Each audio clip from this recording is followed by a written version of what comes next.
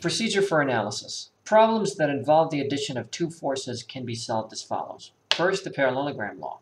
Make a sketch showing the vector addition using the parallelogram law. Two component forces add according to the parallelogram law, yielding a resultant force that forms the diagonal of the parallelogram. If a force is to be resolved into components using the axes directed from the tail of the force, then start at the head of the force and construct lines parallel to the axes, thereby forming the parallelogram law.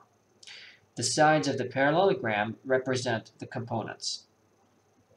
Label all the known and unknown force magnitudes and the angles on the sketch and identify the two unknowns.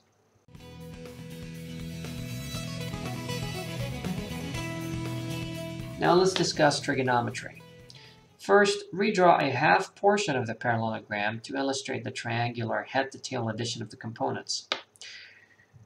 The magnitude of the resultant force can be determined from the law of cosines, and its direction is determined from the law of sines. An easy way to memorize this triangle is to know that the sides in capital letters are corresponded with small letters. For example, capital C is corresponded by angle C, and side A is corresponded by angle A. So sine law states that A over sine A is equal to B over sine B, which is equal to C over sine C. And the cosine law states that C is equal to square root of A squared plus B squared minus 2AB cosine C.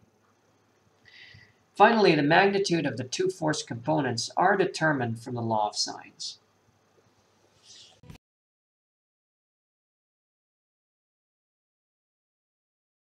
Now let's discuss important points of this chapter.